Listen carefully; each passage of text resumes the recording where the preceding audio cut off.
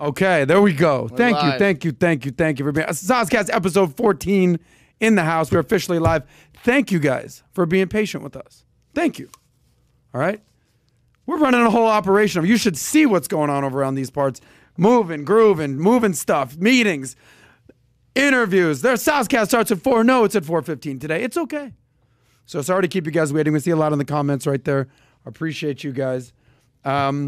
I'm feeling good. How you feeling good? I'm feeling good. It's a beautiful Thursday afternoon, and we're Did you get your right coffee? on time. I did. Yeah, my coffee's right over here. Well, since we're running late, let's get right into this thing.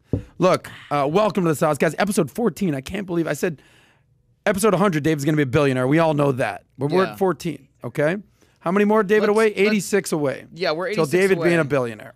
So, if you don't know this, thank you for joining us in the SOSCAST. All we talk is money. All we talk is money. We'll get that theme song back up again. We had some copyright issues. Maybe I'm revealing too much, but hey, I'm full disclosure with you guys. But I own the song. We're going to be okay. All we talk is money. Back on the grind. We'll have that for you next week. My name's Adam Sosnick. I'm here to help you build your wealth and save that money. That's what we do. That's all we do. That's what we do. You're like, no, that's not so much what I do. That's what you do. I'm learning to be that. You are learning, and I appreciate everybody being with us who is also learning. Like, what do I say every week? You got pen and paper? That's Amazing. exactly. I was about to say. Taking I notes, was taking notes. Look, what I say every week, most people are most people. Most people are broke, unfortunately. People make money. Don't get me wrong. I just did an Instagram post on this. They make money. They just can't keep the money. Seinfeld reservation right Anyone there. can just Anyone make can money. just make the money. But can you Hold on to the money? can just and just anyway, so you guys, clearly you're here because you want to be value-tained. Clearly, we're at Valuetainment here. You want to get better with your money. You don't have time to read all the financial stuff that's going on in the news. You want to come here and get some value, but also you want to be tained. That's why David's here. Hell yeah. That's why David's here. So I'm here to bring you the most value-taining money stories of the week. So again, most people won't take the time to come out to a show like this. We appreciate you guys being here. As always, David's going to be moderating the comments. We see what's going on. We appreciate you here. We're going to look back at the end of this episode and answer your questions. A lot of times we do a Q&A from my Instagram. We'll do a little of that, but we're also going to be looking at your questions right there. I see some people wondering why I'm going to Travis Scott concerts. I've been to a handful. They're like, what's an old guy like this, 40 years old, doing a Travis Scott concert? Well, maybe I went to one when I was 33. You ever think of that? The guy's been around for a little while. But we're here to get smarter with money and talk about current trends, current topics, pop culture, anything related to money. It's not going to be about Travis Scott. What I always say, 50% of finance is knowledge. I didn't know about that. Holy moly. Okay, cool. That's good to know. All right. That's a good way to think. Cool. Go. The other 50 is your behavior. How are you acting? Do you know that you need to save money, but let me go hit the club this weekend, and then you end up putting the money on your credit card? So half knowledge, half behavioral. This is what it is. But let's get ready to talk some money, David. Let's do it. I already got people in the comments that want me to become a millionaire earlier than the 100th episode. Respect. Telling me to invest in certain coins. I'm writing all this down, guys. Appreciate it. Your knowledge curve when money is exponential growth right now. Oh, absolutely. Exponential growth. Absolutely. I could fire away things at you. Just bang. I didn't know what that was. Boom. Bing. Bing. Bitcoin. Dude, yeah. ROI. Here's what's going on. Index funds, stock market, budgeting, 50, 30, 20, 80, 20 rule. You didn't know about any of this stuff. I didn't know about any of those numbers. You were just going through life loosey-goosey style. Just swiping the card. Swiping the card. Yeah, now, take it. Ready to be a billionaire. All right, let's get ready to talk some money. Thank you guys for being here. Let's talk money. This first segment that we're going to talk about isn't so much your money. It's more your behavior in order to 100%. Make that money. All right? So sometimes the best way to make money is to change your behavior or your antics in some case. So it's not always about making the right investment that's going to make you rich. Sometimes it's acting the right way. Some people just don't know how to act right. Change your attitude. Change your attitude, change your lifestyle. Gotcha. So that's what this first story is going to talk about right here. There are certain undeniable characteristics, undeniable, that separate the great ones from just the average Joes. Okay? We all saw the movie Dodgeball. Somehow the average Joes, won the dodgeball contest. That's not going to happen in real life. Just so you know. That was a movie. What was Ben the opposite, Stiller, Jim? The Cobra, what was it? Yeah, the Cobra guys. Globo Gym. Globo Gym. Yeah. The reality is you want to be, financially, you want to be Globo Gym without the asshole. You know, put the asshole on the side. But you do want to be healthy, wealthy, happy, fit, at nice locations. You don't want to be necessarily working out at Average Joe's gym. However, there are certain characteristics, undeniable characteristics, David, that separate the great ones from the average ones. So here are the 5 ways to become a top performer at your company. Here are the top ways to become a top performer at your company. And this is across all sectors. You might say, I'm in real estate. This doesn't apply to me. I'm in production world. I'm a lawyer. This doesn't apply. No. I'm everything. Yeah. Everything. Sales especially. So if you're an entrepreneur, you got sales for sure. Here are the top 5 ways to become a top performer at your company. Numero uno, number 1 for my non-Spanish speakers, is you have to be curious. I was curious about Spanish in school. There you go. There it was. You have to be curious. AKA, you actually have to give up. What? Like, you have to be like, oh, man, tell me more about this. All right, I didn't really sure about that, but, you know, I was unsure, but tell me more. I got to ask. You know, what I always say, the best thing with sales is asking questions. Everyone around you is not, like, and they'll let you know, all right, dude, you've asked, you're allowed allotment of questions today. But for the most part, if you're the new person at your company or if you've been there for a while, asking questions, will separate you from the people who are just kind of there to do a job, right? And speaking of that, you know, every job has a job description. Here are the job description. Now that's the basic. That's entry level. All right, these are my things. But if you actually want to do more than what your job description is, that's also a form of being curious. How can I help more? What more can I do? What more value can I bring? You know what is lacking over here? I was wondering why this production over here that we're doing over here is really, the views are down on this, or the business accounts is down on this. So maybe there's something like those types of questions, that curiosity only benefits you. That's number 1. All right. So ask questions. Like I always say, you have to actually give what? You have to. You have to have, if you don't have interest in what you're doing, we've all been there. Yeah. You don't have interest in what you're doing. You're kind of lollygagging. You don't really want to be there. That's not where you want to be long term. If you have major interest and you have major curiosity of what you're doing, boom, that's step number 1. 1 attribute. Give a shit level has to go up. Give a shit level has to go up. I love that. That's David right there. Number 2, you have to be a sponge. There's a lot of SpongeBob SquarePants out there, you know, fans out there. You're a big SpongeBob fan? Yes, I do indulge in the SpongeBob quotes. You got to soak it in. You got to be a sponge. You got to soak in the knowledge. So a lot of times you're going to get hired, whatever job, or if you've been on your job for a little while, they're going to say, do this, do this, do this, do this. You need to soak it in, learn on the job, and be a quick learner.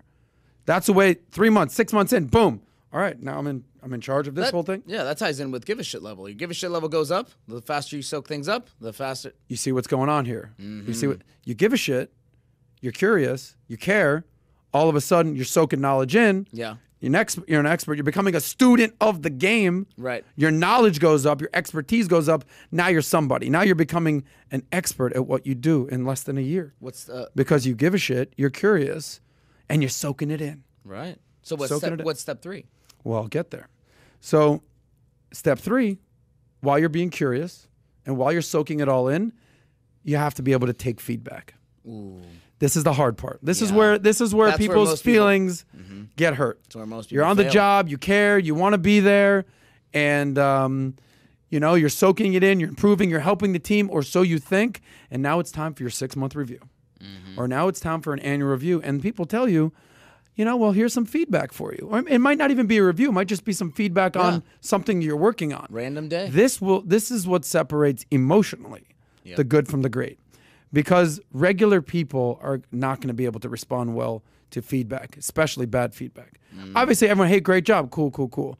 But there's also, if everyone tells you you're doing a great job and they don't tell you what to improve, you'll never improve. Right. That's something else to think about. But feedback is at the very foundation of every relationship.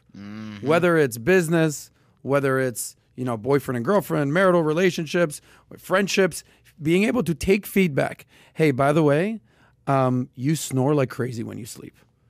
I can't stand it. Oh shit, I didn't know. Hey, by the feedback, way, stop your snoring. desk area is an absolute nightmare. Messy as hell. Your work is great, but you're a slob. Okay, some feedback right there. By the way, you're late. You're 5 minutes late to every business meeting. This is a horrible look. What are you going to do about it? But I'm awesome. I'm the #1 salesperson. Are you open to feedback? That's a question that actually PBD sometimes uses. Are you open to feedback? Who the hell says no? No, I'm not open. No, yeah, of course. Not open to any feedback whatsoever. So this is what separates the top performers from just your average Joes that we're talking about, is the way that they react to feedback. We all know people that just can't take it when somebody just essentially insults them. There's logical and, hey man, let me just, so, Jeff Bezos had a quote. He says, listen and be open, right? But they can tell you, what to do, but they can't tell you who you are. Does that make sense? Because the action that they're referring to when they're giving you feedback is just about your job. It's not about you as a person necessarily, right? Yeah, we had Kenny Valencia here in the comments say constructive criticism is so important. Don't take it personally. Exactly. There it is. Kenny, for the W, for the win. Constructive criticism. That's feedback. Yeah. So sometimes it can hurt. We get it. PBD, basically, when I talked about being 5 minutes late to a meeting, that's me.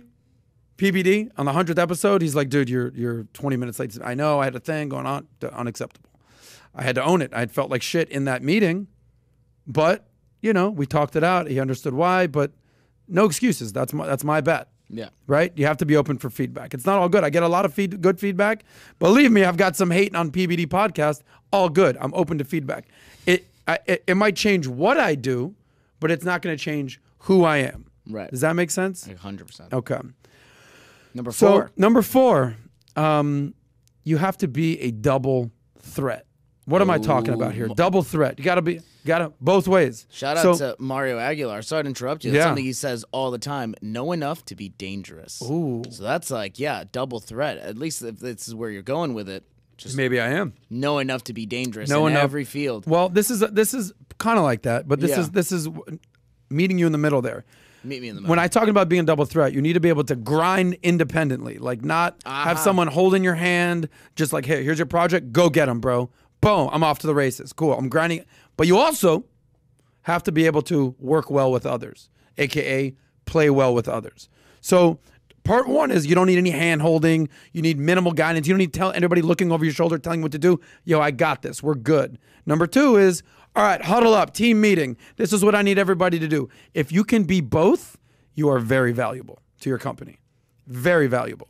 I can do it on my own. I'm good. I got this. Give me a project. I'll be done with it by the end of the day, end of the week. Cool. Or, hey, team meeting. Everybody circle up. I'm running the meeting. Now I'm playing well with others. If you can do both. Some people only can do one. Hey, look, just give my project. I'm going to just, like a lot of the editors maybe here at Valuetainment or anywhere. There's a lot of introverts maybe that can work independently. A lot of extroverts work, hey, what's up? Come on in. But to be able to balance both, being an introvert and extrovert, working well with others and working independently, damn, your stock just went up. Mm-hmm. What are your thoughts on that? Double threat. Double threat. Yeah, 100%. The lone wolf or the team leader. Can you be both? I like. See, this is the insight that we're waiting on, David, the lone wolf, and my wolf pack became 2, and then you showed up, Doug, and I knew our wolf pack became 3. Fantastic, double threat right there. And last but not least, and this probably is the most important, because if you actually want to scale a company and take things to the next level, you have to empower the people around you. Empower to the people is what I'm talking about right here. This is the most critical. Why? Because the most important title that you could ever possibly have is not founder, is not CEO, it's not coach, it's not player, it's leader. Yeah. If you lead others, man, sky's the limit. And if you can groom talent that we talked about, hey, let's groom talent here. Like PBD, he brought me on. He's like, all right, I want to do a media company. The media company can't be PBD company. It's Valuetainment. All right, so if I'm going to have a media company, I need to have other talent. All right, let me bring in Adam. He knows his stuff about personal finance, pop culture. Boom. Let me bring in the biz doc. He's bringing in capital and investment. That's his thing. Danielle DiMartino Booth, she's bringing in Economics, doing her thing, lovely lady. Let's bring in Gerard. Boom, he's politics. Let's bring in Phil Heath. You're collaborating. You're bringing in others. You're playing well with others, and you're empowering your people. Nothing is more important than being a leader. So, David, you are now becoming kind of a leader around here. How does it feel? Because as I'm saying this, I'm thinking, all right, what are people? Number one, if you're in the audience, you should be saying, I always try to give the audience a challenge. This is interactive stuff. There's a reason that we're doing this live. There's a reason that we're looking at your comments. There's a reason that I ask questions. Is so you, whoever it is, pick a name. Who is it? Lee. There he is. Louis Alpha. You're thinking to yourself, all right, cool. I'm here to learn. I'm here to be entertained. But when Saz asks a question and says, hey, of these 5 things, where can I improve? Like me, I'm curious as hell. I'm constantly asking questions. People tell me, dude, enough with the questions. Number 2, love being a sponge. I'm around PBD. I'm around smart people. I'm asking questions. I give up. I'm soaking it all in. Number 3, taking feedback. Not easy to do. Not easy to do. But I take it. I understand it. Not emotional. I'm definitely more logical than emotional these days, but sometimes the emotions get the best of us. Number 4, for sure, I'm a double threat. Are you? I can grind. I could go to my office 3 hours, cool, get my shit done. Or boom, now it's time for a team meeting, play well with others. So where are you at on that one? And number 5, empower the people. This is something that I'm working on right now. Trying to become a better leader. Trying to empower others around me. So there's other leaders, grooming talent. Here's what I'll say on this. These things, it's a listicle, 5 things to be a better employee, 5 things. They make it seem so simple because oftentimes it kind of is. Yep, this is some basic stuff. But it all starts with that curious and give a shit level. Yes. If you're yes. You don't care if you're just going in 9 to 5. Let me just knock this going out of my day. through the motions. Like if your job becomes a thing where it's like an obstacle and you just have to do it, and then you can live your life that's after 5, and you're gonna be miserable. That's how you end up like, ugh, man. Pat calls it the 4:59 club. It's 4:59. I can't wait. Dude, I see you, David. You're here. You're here till 8 o'clock, 9 o'clock at night. Yeah. Why? Because you give a shit. Right. Or Mario will beat you, maybe. I mean, that's another thing. No, that's not true. But no, like, because you give a shit. That's important. In my job that my financial career that I've been at, me being here, I've always had a give a shit factor. Those people that's like, I don't really care. Whatever, bro. Yeah, that only gets you so far. Yeah. At some point, you need to give a hell. Now, if you can't get ahead, if you're like, you know what, I'm grinding, I'm hustling, I'm trying to make the money, I'm trying to improve, I get the career. Maybe you're not doing one of these 5 things. Maybe. Look in the mirror and say, you know what? I really don't play well with others. I hate people. Or I hate the people I work with. Maybe that's something you need to prove upon. Yeah. I don't know. Yeah. Because if you're actually doing these things consistently, that's the key. Consistently, right? Because you're doing it. It's not just one day. It's day in and day out, year after year after year. There's no way you can lose. Absolutely not. This is again, I started this topic with this isn't money advice. This is career advice. This is how you can make yourself a better person to the company, to grow. Top performer of the company. Yeah. So that's it. Final thoughts, David, or let's move on? No, I 100% agree. It's discipline, and this is the recipe. Follow it, but be disciplined. And it's 100% how much do you care? How much do you actually care? I worked at a bank. I don't want to work at a bank. That's not my thing. But I was miserable every day, and then I thought, why? And so I started giving a shit, and I started going through all the manuals, and I started learning everything I could. I started enjoying it because I started to become good at it.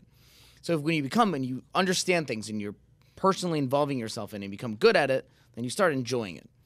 So definitely, top performer equals happy life. Nice. Great story. All right. Thank you for that. And you guys figure out where you need to improve. That's my challenge to you guys. Write it down. Only you're going to see it. You don't send it in, nothing. But think, are these 5 things? Where can I improve? All right. Let's now turn our attention to a field of education that gets a very bad rep. And that is college. Oh. Universities. I'm a college man. I'm an Ivy League man. College gets a bad rap these days. And I'm actually one of the people that actually sometimes gives college a bad rap. I have my issues with college, exorbitant costs, student loans, worthless majors. But certain colleges are just worth it. What do we call these things, David? When you pay for something, you get something better. That's a R. Return on investment. That's my guy. So anyway, so college does get a bad rap these days, but certain colleges definitely produce what I would call financial winners. So let's talk about this.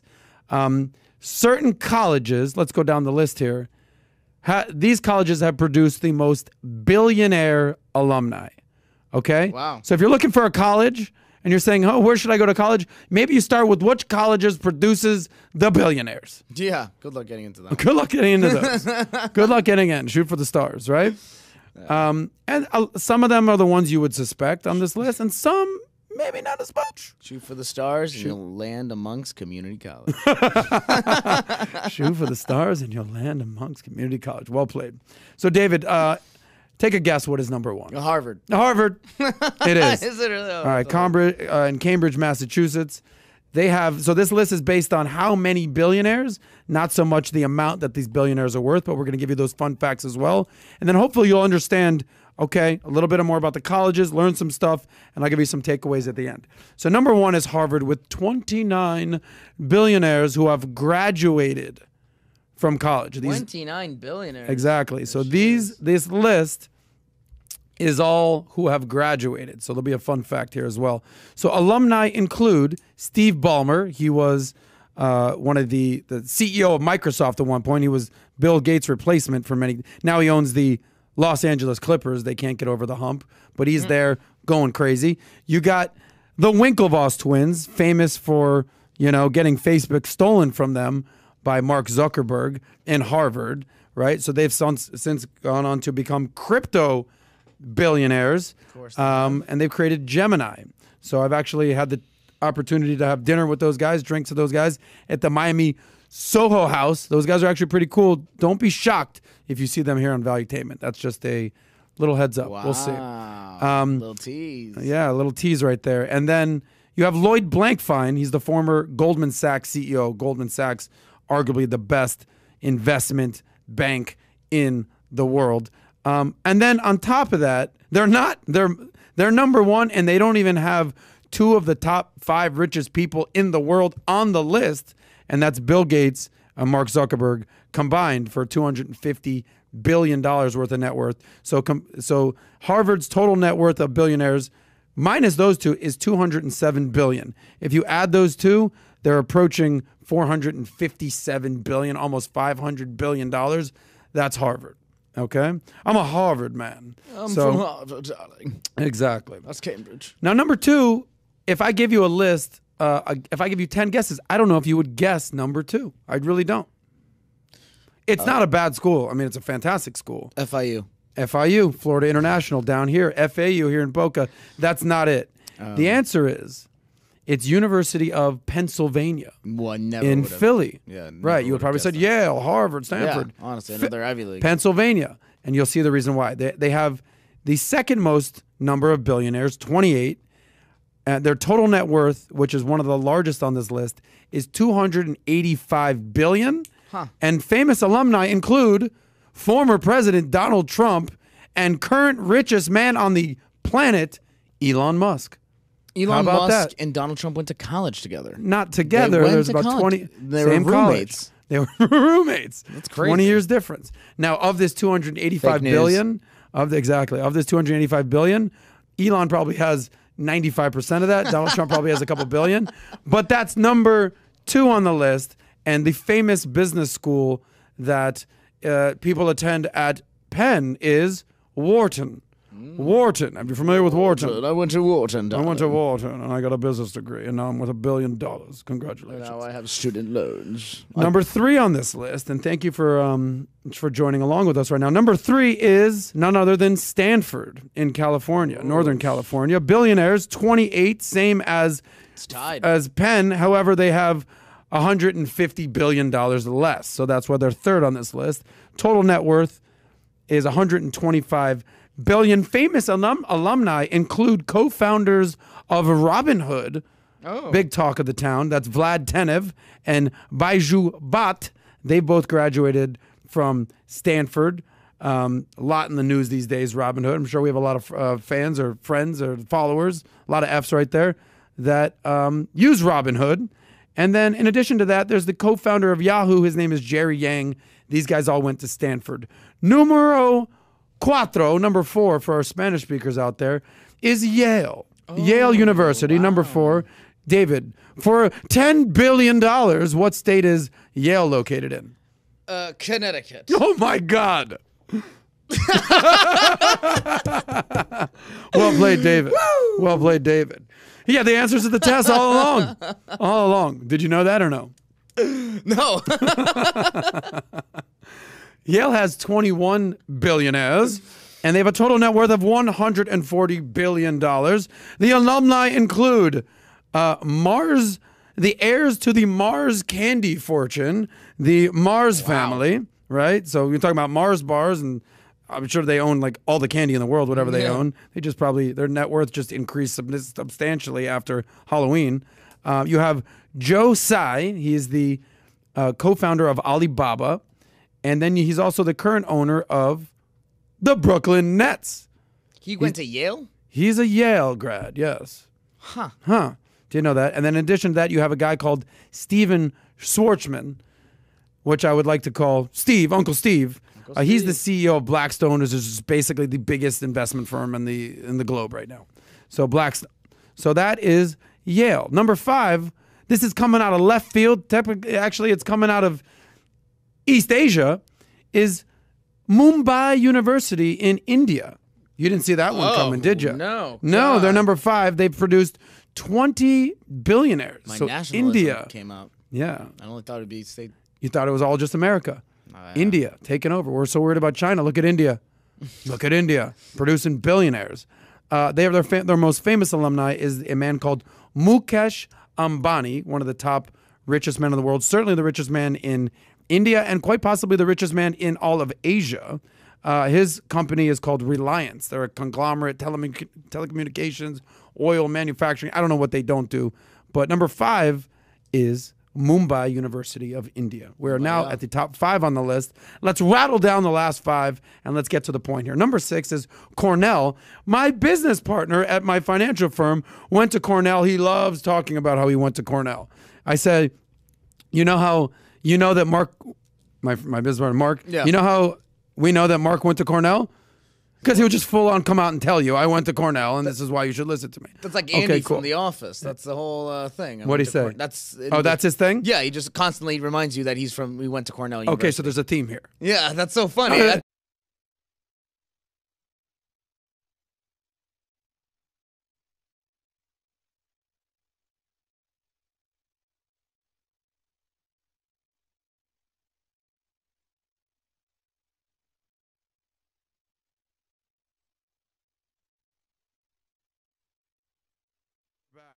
Okay.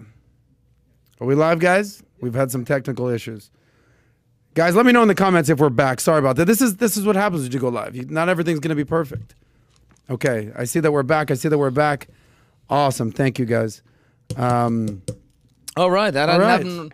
We're good. That's never happened before. It's okay. We got to roll with the punches. David, are you receptive to feedback? Yeah, go ahead. Give me. What the hell happened? No idea. Our system just kind of decided they were over the whole. Did we talk trash about one of the schools? We did talk trash about Cornell. Oh, there's your buddy. The seat went down. The internet crashed. Oh, my goodness. All right. Anyway, we are back. Thank you guys for bearing with us. I said we did lose some people, but we're back. So thank you. I did see a comment saying, yo, Saz, I got hit up in the Instagram DMs by a fake account impersonating you. Saz Talks Monet, money spelled M-O-N-A-Y. Yeah. Listen, there are fakes out there. There are just legitimate scumbags out there. They're going to obviously try to impersonate people out there that obviously talk about money and that have a following. Don't fall for fakes. I'm never going to ask you for Bitcoin in the DM. It's never going to happen. Okay? That's exactly where these guys, hey, what up, bro? You open to financial coaching? Cool. Send me a couple Ethereum and Bitcoin. Don't do it. Anyway, so we're back. Where did we leave off, David? We were talking about Cornell, Robert F. Smith, private equity guy. We talked about a new guy that was on this list. You wouldn't know him, but you would know what he did. His name is Robert Langer. And you recognize that name? No, I don't. Either do I. And either does probably most of America, but this is why we're going to pay attention to his name. He's a scientist with 3% stake in a company called Moderna. Oh. Oh, I believe you might have been familiar with the Moderna shot these days. More familiar with the other one, the good one, the Pfizer. The Pfizer, okay. But I know you have strong feelings on this. But basically, he became a billionaire this year because he was one of the main scientists at Cornell University in Spanish Harlem, New York. You ever been there? No, I haven't been to New York. Actually, I'm going for the first time. Why I asked you about New York? You used a British accent? Because I thought you did one, so I just copied. I said you've been to New York. Oh, is that a New York accent? Oh, okay. Maybe not anymore. Have you been to New York? We've been to New York. All right, so that's number 6. Number 7 is none other than UCLA. You didn't expect that. Los Angeles, California. University of California, Los Angeles. I'm not surprised, though. Really? No, I don't think so. Well, wait till you hear who's on this list. Okay. 15 billionaires worth $58 billion. Famous alumni include George Lucas, the creator of Star Wars. Yeah, I actually knew that. Not bad. Not bad. Another guy who actually I think is a great CEO. His name is Mark Benioff. He's the CEO founder of Salesforce. Salesforce now has merged with Slack. Slack that we're using here. Boom. You can thank UCLA for that. Thank you, UCLA. Technically, he didn't start Slack, but anyway, you get the point. Me to thank him. Yeah, exactly. Well, just keep it. Stay on your toes, buddy. You never know.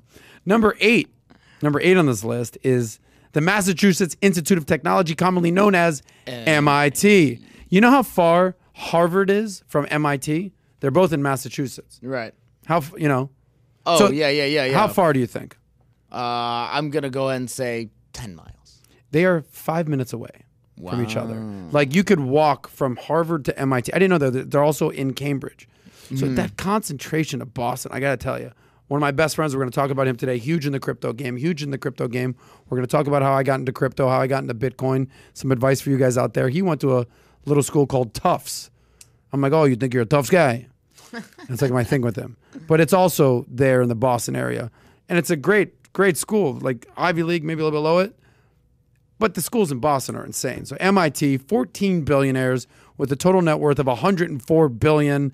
Famous alumni are the Koch brothers. You ever heard of the Koch brothers? They own Koch Industries, one of the wealthiest private companies in the country. Ridiculous. I thought you were trying to get me to narc for a second, but no, I have not heard of Koch, the Koch brothers. Gotcha. And then more recent fame is the founder of FTX, the crypto platform. His name is Sam Bankman-Fried, otherwise known as SBF. You ever seen this dude?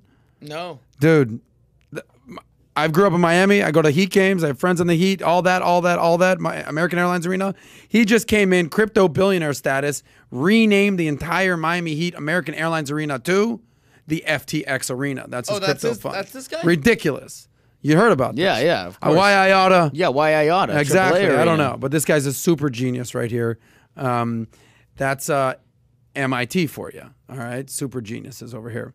Number 9 on this list is Columbia University in New York. Did I say Spanish Harlem for Cornell? No, that's upstate New York. Yeah. Columbia is what's in Spanish Harlem, a little further north, New York style. One of my best friends who's a dentist went there. Our Robert H.R. went to Columbia. Is that where he went? Yeah. Robert H.R. Doesn't guys have a last name around here? Just Robert H.R. Robert H.R. They've produced 11 billionaires with a total net worth of $41 billion, and their most famous alumni is the most winningest sports owner in the NFL, and that would be Bob Kraft of the Patriots. Oh. All I do is win, no matter what, except for when Tom Brady goes to the Buccaneers. Now it's no matter what.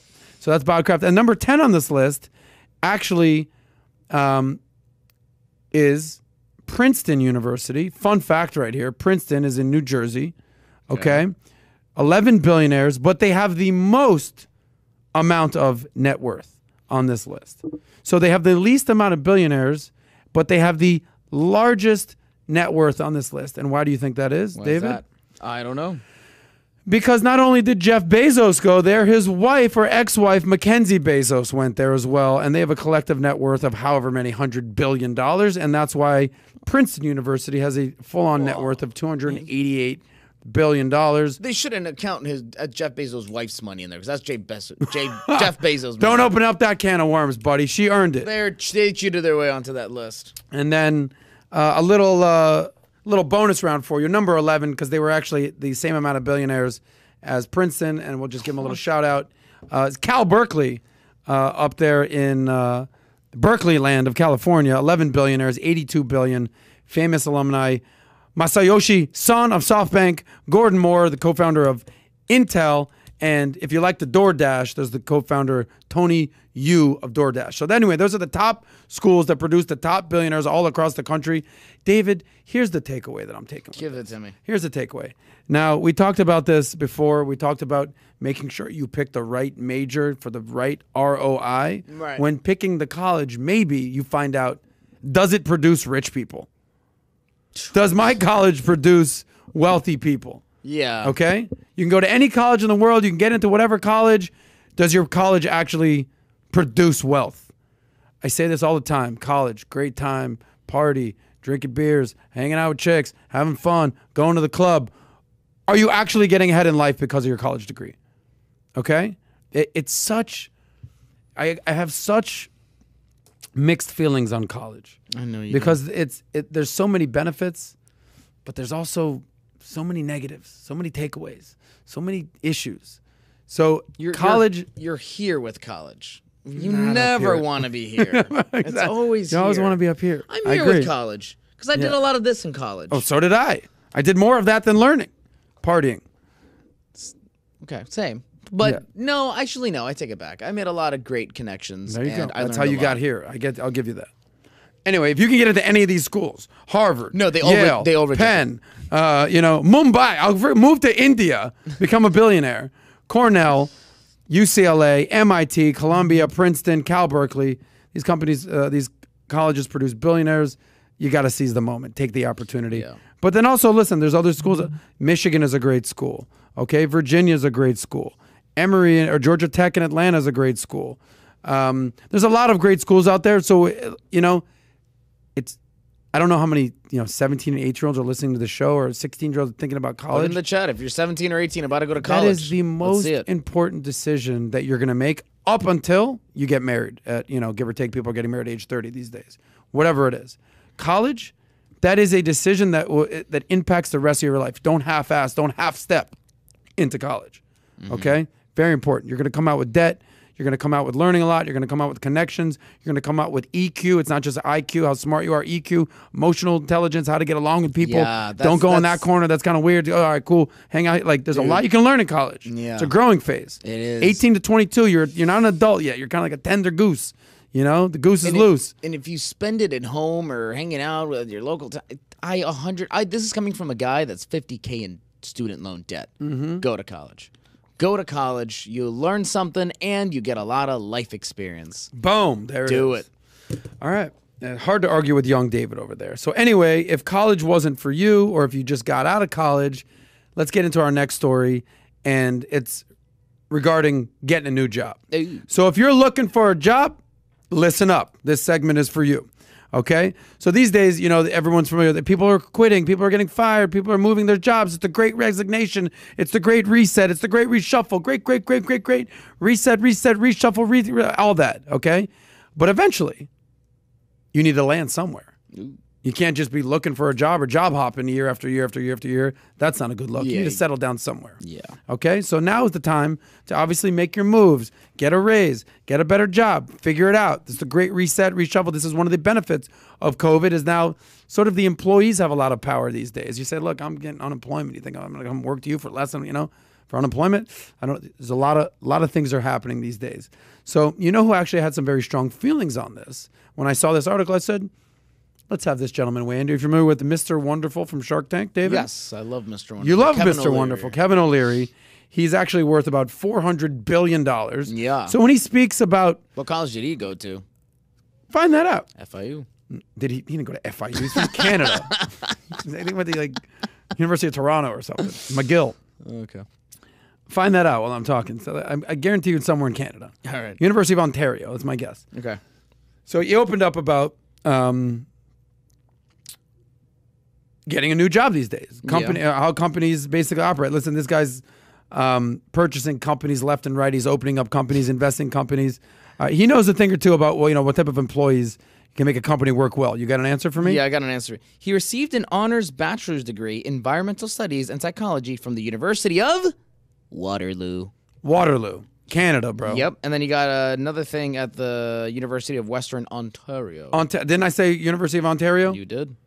It just wasn't the Western one. I know he's from Canada. Sauce talks facts. They're really nice people up there in Canada. So he says, look, you know, he's got a lot of financial advice, a lot of money stuff, a lot of investments, a lot of stuff he's doing on Shark Tank. But he says, this is the one red flag that I see this, boom, antenna goes up, high alert. I throw your resume right into the garbage can. I said, oh, damn. God. This guy ain't even giving it a second look. He said, this is the biggest red flag on your resume. He says he sees this going straight in the garbage. Boom, basura. What is it? He says the one red flag above all is candidates who are bouncing all over the place. That in the last 2 years have been at 4 different jobs. He said that is numero uno. Ain't happening. Ain't hiring this person. Red flags all over this person's resume. Let me get into it. He says if an applicant's resume shows them holding multiple jobs over the past couple of years, I simply put that thing right in the trash. He's not even going to look at you. No. It's like the fat girl, the ugly girl, drunk girl at the end of the bar. Sorry. I went there. Sorry. I'm sure you're a great person. I put it right in the trash. Yeah, right in the trash can. Basura. I'm sorry. And he goes on to say, companies don't like it because they invest in you. Let's talk about that. So if you're going to leave them after a few months, it's an absolute total waste of money. This is per Kevin O'Leary. You know, there's onboarding, there's training, there's getting you up to speed. If you work remotely, they're sending you equipment, all that. So he says, when you apply to a new job, you need to be prepared to invest your time into that company. And then he says something here which I actually kind of disagree with. I've agreed with him up to this point. And he says, you need to have a mental commitment. Whether you like the job or not, you need to stay there for at least 2 years. You have to have a minimum of 24-month commitment. So hold on. If you don't like the job because Kevin O'Leary thinks you should stay there for 2 years, you need to stay there? I actually disagree with that. I disagree with that. If you hate the job, get the hell out of there. I agree. But find the job that you want to be at. The goal is to have less jobs on your resume than more jobs on your resume. You know the last time I've updated my resume? 15 years ago. Because I've been at the same financial firm for 15 years. And when I came to Valuetainment, they're like, send me a resume. I'm like, you don't need a resume. Anyway, whatever. The point is this. Sometimes less is more. Quality jobs over quantity jobs. You ever see that they someone's resume and over like the last 5 years there's like 15 jobs? It's like, dude, that's not a good look. Right. That doesn't help you. Yeah. Okay? I see these guys just you guys might need to update your resume after some of these issues that we're having today there, fellas. Anyway, so highlight the number of companies you're at for 1 to 2 years, not 3 to 6 months. Even if you were at a great company for 3 months, don't put on your resume. It didn't work out well. Gotcha. You understand what I'm saying? Yeah, no, totally. Because above all, you got to understand something. Above all, I learned this from BizDoc. Companies want loyalty.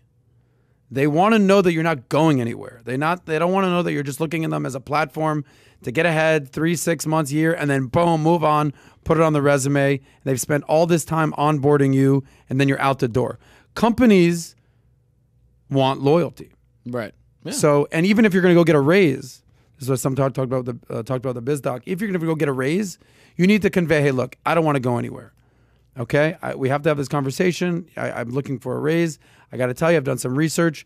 Companies do what I do in a certain field are currently paying X, Y, and Z. I don't want to go anywhere. God forbid something happens, I get fired or the company goes under. That's my market value. I don't want to go anywhere. I want to be here, conveying loyalty. With that being said, what can we do? Right? That's the type of conversation to have regarding the loyalty conversation. You have to convey loyalty. Because basically his point is this. I don't want to waste my time with you if you're only going to be here for 3 to 6 months. Exactly. You're a waste of absolute time. Yeah. Even a year. Like, what's the point of putting all of this effort into someone? Exactly. You're going to leave in a year. So do you guys agree with Kevin O'Leary? Do you disagree? Do you kind of bop? There's parts of it. Like, the one part I didn't agree with Kevin O'Leary on is if you hate your job, you still need to stick it out for 2 years. I don't think so. No, yeah, if you absolutely like you're miserable and you've tried everything, you've tried going through the list of being a top Been there for performer, 6 months, and it's just not working out. I don't know. Then it's like, yeah, choose your mental health over because you won't Right. learn anything.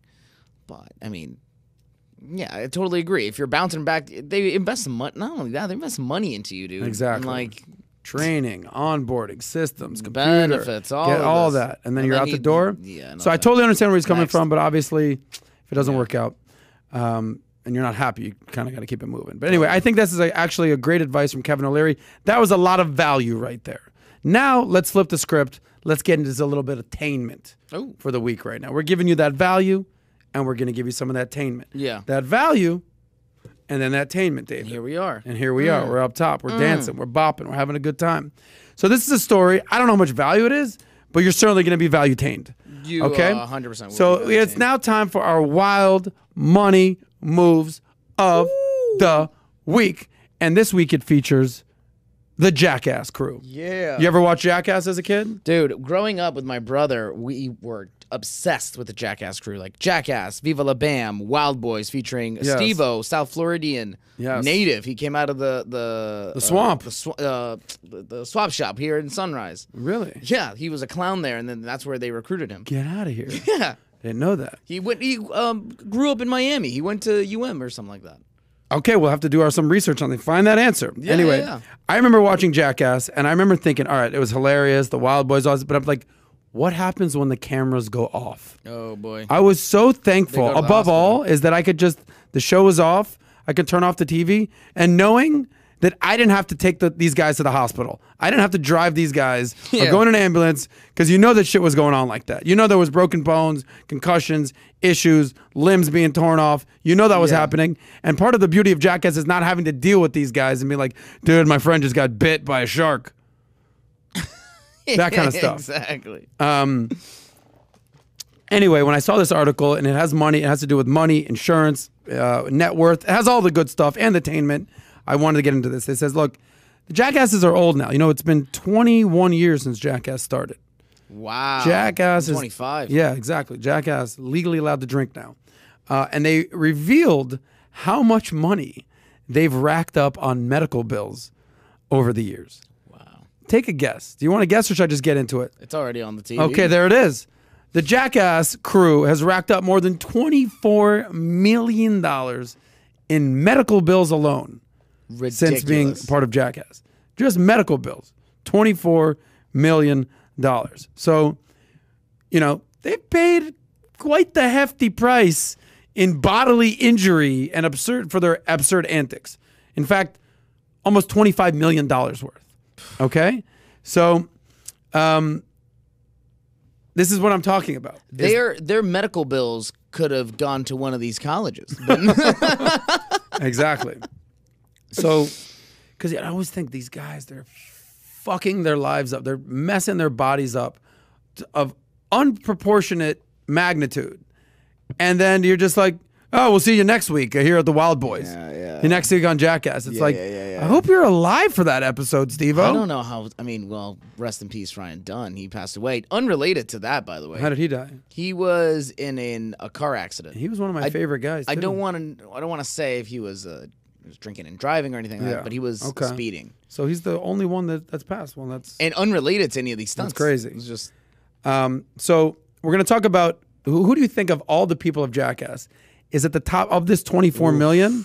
The largest percentage went to one specific person. I want to say it's between 8 million of the 24. 8 million. I want to say of the 24. It's between two of them. It's either between Knoxville himself or our boy Steve-O. Who you going with? Buddy. Who's your guess? I'm gonna go with Steve-O.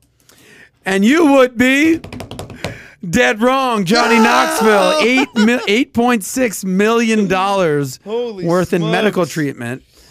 He's number one on the Jackass injury list. There he is. On a bull. He was bit by an alligator.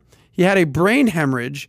He had a dozen broken bones and 16 concussions. Oh my 16 God. concussions. That's like there's 16 games in the NFL. I think there's actually 17 now. Typically 16. That's getting a concussion in every single game. There's no way that his brain is working fine right now. But Total- he's still like high functioning. He does other films. Yes. He like. Well, They're doing another Jackass. are they? Okay, yes. Well, let's talk about that.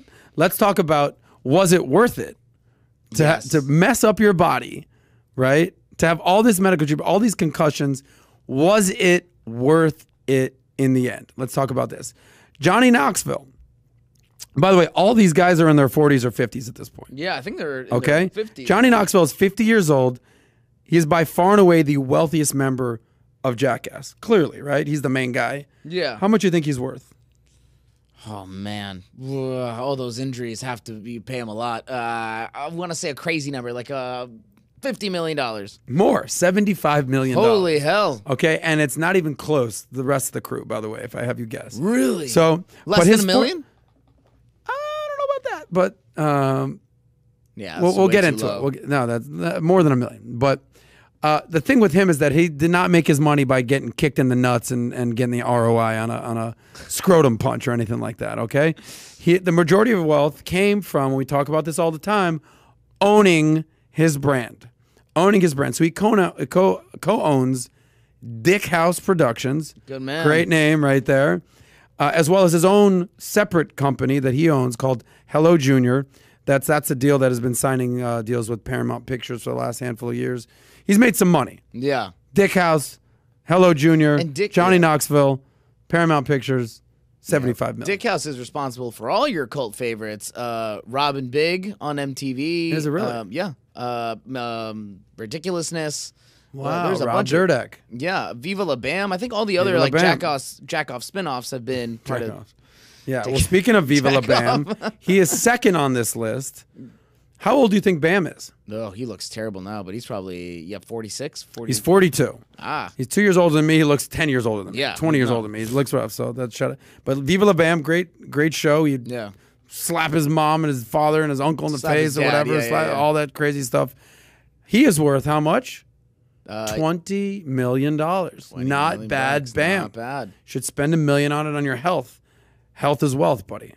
And then you have the rest of the crew. You have Wee Man, Yep. the little dude, Yep. age 48 now. Wow. He's worth $8 million. Not bad, little Wee Man right Wow. there. You have Chris Pontius, who's actually kind of like my favorite. I think he's the guy with the ponytail, blonde hair. Chris Pontius, yes. Yeah. He's worth $4 million. He's age 47. You got Preston Lacey, who's the big fat guy. Yeah. Age 52. He's the oldest one. He's worth $3 million. The other guy, Pontius?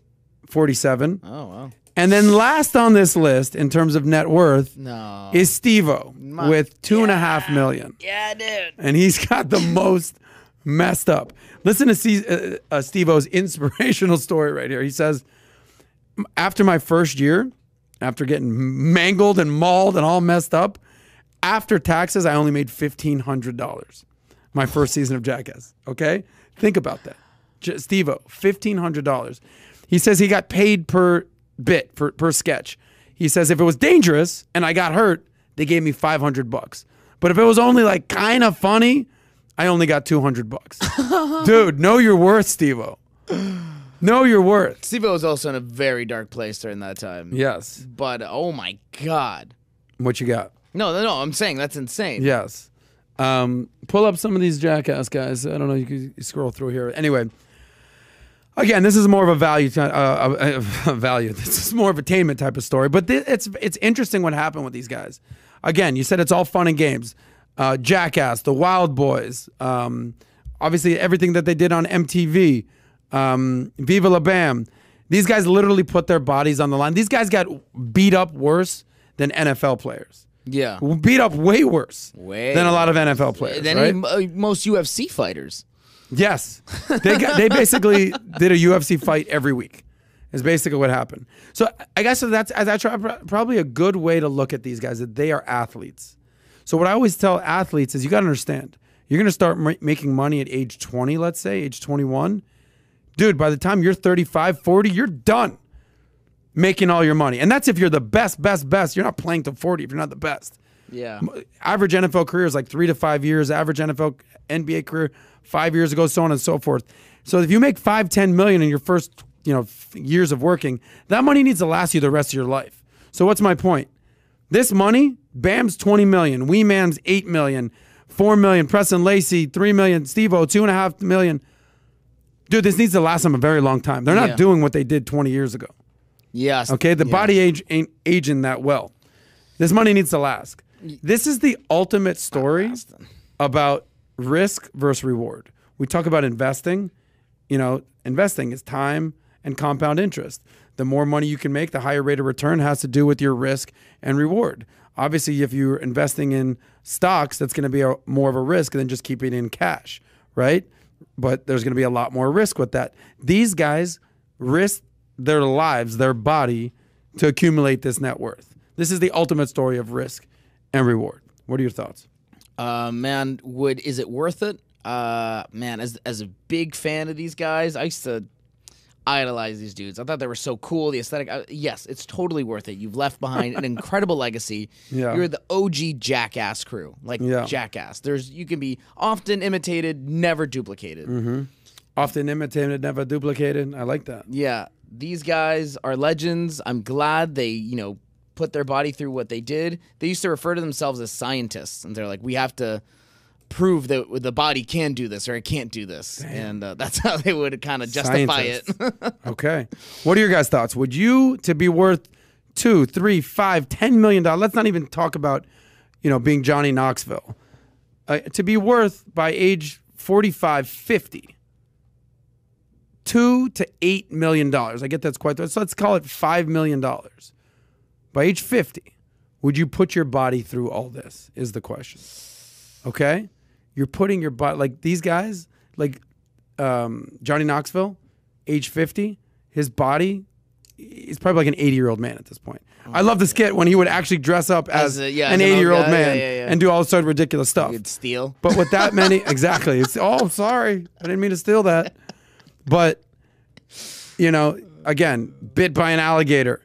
Dude, that's nothing. Bit by an alligator, hit by a bull, like constantly. Hit by a bull, yes. Yeah, they constantly hitting each other in the nuts, like constantly. Throwing things across the... Yeah, someone shot him. One of the cops shot him with a... I forget what it was. I think it was like a pellet, like one of those like pellets. A real gun, yeah. Like a pellet gun. But like without a shirt, that guy's honestly, insane. It's been a while since I've watched the Jackass crew. I do like Ridiculous from time to time. Not that that's they're not doing it. They're showing videos of these idiots doing this kind of stuff. But basically, I don't know. I'm seeing a lot of no. I'm seeing hell no. Yeah, Andre's hell no. Young John no. Mark G nah. I'm good. This is where your health is your wealth and your network is your net worth contradict one another. Well said. Wow. This is where your health is wealth and your network Guess is who your said it? Wow. Young David. Some guy named David. That's great. Anyway, that's awesome. Awesome, man. Yeah, I think these guys are legends. I'm glad they did what they did. Fight a gorilla, Louis says. Also, I met Steve-O, a sweetheart of a guy. I could see him being actually totally nice. Awesome dude. Awesome dude. Maybe we can have him on someday. Maybe, Steve-O. Anyway, these guys are certainly jackasses. Yeah. So now, speaking of jackasses, now we'll do a quick little segment called Financial Advice for Dummies. All right. Okay? So, there's so much stuff going on in the market these days. Bitcoin, Dogecoin, Shiba Inu, what should I do? NFTs, stock market, companies, Tesla, Elon Musk. But at the end of the day, something that you guys have to focus on is how much should you be spending on food and rent each month? Okay? Right. See what I went there with that? There's so much stuff that you can be focused on. But at the end of the day, the basic stuff is how much should you be spending on your eating and living costs each week? I'm sorry, each month. Yeah. Okay? So nobody likes the budget. So I'm going to budget for you. I'm going to say, here, I'm going to do this for you. Let me take these notes. Basically, and we can extrapolate these numbers. If you make a little bit less, you make a little bit more. But if you are making $50,000 a year, nothing crazy, not amazing, not poor, doing okay. 50 grand, single person, obviously if you're head of household, married, that's another level of things. But if you're making 50 grand a year, here's how much you should be spending on food and rent each month based on 50K. It's a CNBC story. So let's say you make 50 G's. Okay, after taxes, you're again, this is going to depend on your state, your income, the bracket, state tax. This is a very general thing here, so play along accordingly. After taxes, you're probably going to be taking home around $40,000. If you're making 50, let's say your taxes are 20%, give or take. Now you're walking away with about $40,000 a year take-home pay. And if you break that down, that's about $3,300 a month. We're getting somewhere right now. So your housing, the cost should be no more than 30% of your gross income. Let's do some basic math for people at home. You're making 50 G's. 30% of that is $15,000. 15,000 divided by 12. That's how many months there are in a year, David. Okay. That comes out to $1,250 a month of what you can afford in rent. So let's just talk about this for a little bit. If you make 50 G's, you should be, again, around 30% of gross income. Your rent should be somewhere around $1,200, $1,300. That's the number, max. Now, if you double that, if you're making $100,000, now you can spend $2,600 a month in rent, right? Right. You're making $200,000. 26 times 2, 54. Now you can spend $5,400 in rent. See how that works? So 30% is the number. If you're making 50 G's, keep your rent somewhere around $1,200. Cool? This is your rent, bro. This is what you can afford. Now you know. So if you're spending $2,000 a month, but you make $50,000 a year, you're done messed up. Yeah, and we'll talk about a budget in a second. We're going to have to find out where that money can be used elsewhere because you're only making $50,000. That's the number. Right. So question is, where are you at with this in your rent? Number 2, now food. I talk about your big 3 expenses, which include your housing, which we just talked about, your transportation. We talk about cars all the time. Yeah. Number 3 is your F&B, your food and beverage. And we're talking about your food right now. So your food should be somewhere around 10% of your total pay. 10%. Okay? So of your take-home pay, let's say you're making $3,300 a month. Exactly, $3,300 a month. 10% of that, $330 a month. Okay? So maybe that's $80 a week. Maybe. That's somewhere around there. So you go out and you drop $100 at the bar one night. Yikes. You already used it up for... You used it up. You used up a third of your stuff. So the average U.S. household, their monthly groceries, now we're talking groceries here in this segment, is just a little under $400, $380. Call it $400. So that's about 12% of their budget right there. So you got to ask yourself, okay, there's a difference between groceries and going to the grocery store, going to, Publix down here in Florida, or you're going to, Woolworths or whatever the hell you got going on, or whether that's Whole Foods or whatever it is, or whole paychecks. The difference in doing that versus doing Uber Eats or DoorDash, or takeout delivery 3 to 5 times a week, like certain people we know. And there's a difference between doing that and going to actual restaurants, happy hour, eating, drinking, eating out, that kind of stuff like that. So with your F&B, it's death by 1,000 bites. So ask yourself, all right, cool. Have I ever even done a food budget? All right, if I make 50 G's, take home pay, 10%, $3,300. Yeah, I kind of need to be around $400 for the month. That's $100 a week in groceries. And we'll talk about, all right, well, if I want to spend extra on the weekends, all right. These are numbers that you need to do. Yeah. This is important because you know what you're paying in rent. You know what your car payment is. It's kind of fixed. These things are kind of fixed. Food is the one thing. It's just like, I don't know, just swipe. Right. Swipe.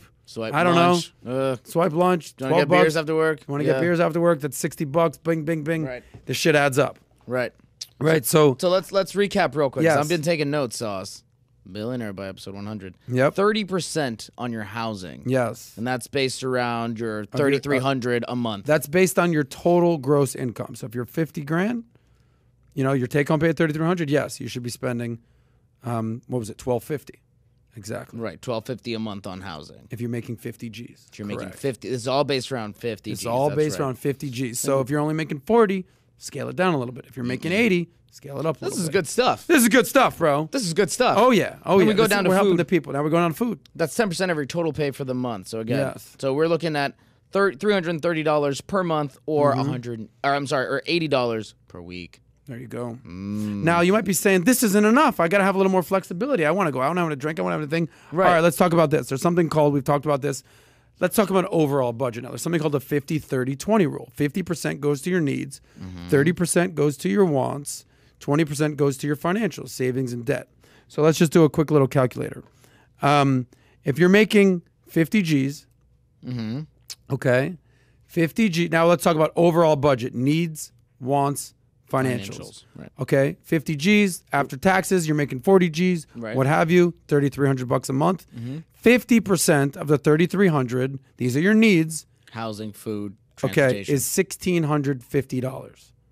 $1,650. So in your needs, I need this. My rent, I gotta have utilities. I gotta keep the lights on over here. And what I would call a stocked fridge. This isn't Uber Eats. This isn't going out to the club. I got food in the fridge. Necessities. Like this is the basics. This isn't the sushi at the nice sushi. This is like, I need some like meats and cheeses and milk and like this basic stuff. You're at $1,650, okay, of your necessities. Now 30% can go to your wants. Now what are your wants? By the way, this is 30%. This is $990, so about $1,000 goes to wants. $1,650 needs, 50%, about a little less than $1,000, $990 your wants. What do you want? You want to go out? You want to have a nice time? You want to go to the bar? You need a nice cell phone? You want to have obviously your cell phone bill is kind of in between a need and a want. What type of stuff? You want to go out? You want to buy new clothes? That's every month. You got $1,000 to like, what do I want to do this month? Netflix, subscriptions, taking a girl on a date, buying your man some flowers, whatever the hell it is. These are your wants. But 20%, and here's the kicker, baby. Save that money. 20% needs to go to your savings or your financials or paying off debt. That's $660 a month. So if you're taking home $3,300 a month based on 50 G's, here are the numbers. 50% necessities, $1,650. $1,650. 30% your wants, $990. Call it a G. Those are your wants. Financials, the key, 20%, $660. Stack that cash, pay off debt, contribute to your 401k, whatever it is. The key to it all is having that 20% mindset. You see what I'm saying? Because it's a puzzle. You got to figure it all out. How much am I spending on rent? How much am I spending on food and beverage? How much is my car? Do I have a car? Do I have an Uber? Actually, I don't have a car, so I'm just Ubering everywhere, so I'm saving money so I can spend a little bit more on rent. All right, cool. Rent's crazy expensive. Dude, I ain't going out. Like, it's a puzzle. But the 20% mindset is key because you can either pay yourself first or you pay yourself last. The people that pay themselves first have proven time after time to build wealth. They're stacking cash, they're putting it on the side, they're contributing to their 401k, they're investing in their business, whatever it is, they're putting that money away, and then they'll live on the rest of the 80%. The people that try to spend first, go out, pay their rent, have a good time, eat, drink, and be merry, they've got no money left at the end of the month. And then it's just a cycle. It's a vicious cycle. Yeah. Pay yourself first. You've heard that a million different times, but this is like the real life example of why you need to pay yourself first. Put your money aside, invest, get it out of there, then you spend what's left. See what I'm saying? David, for someone who somehow makes somewhere in this ballpark, what did this do for you?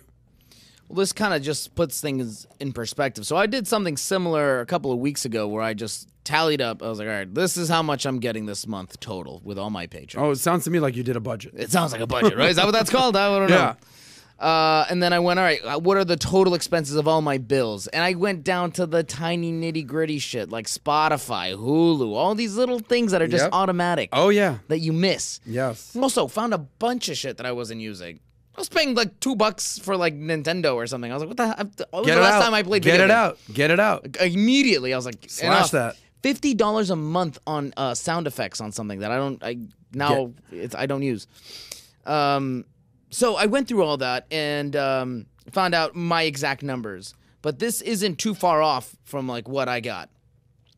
And so this really, again, gives you bumpers. We were at Extreme Action Park with a staff meeting, and they asked you if they want the bumpers for the bowling. This kind of gives you those bumpers. So when you roll your money down, you keep it in line and you hit a strike. Keep it in line, exactly. So this does a lot. This is good. This is the numbers that people are like, all right, yeah, I should budget, but how much should go to this? How much is too much for my saving?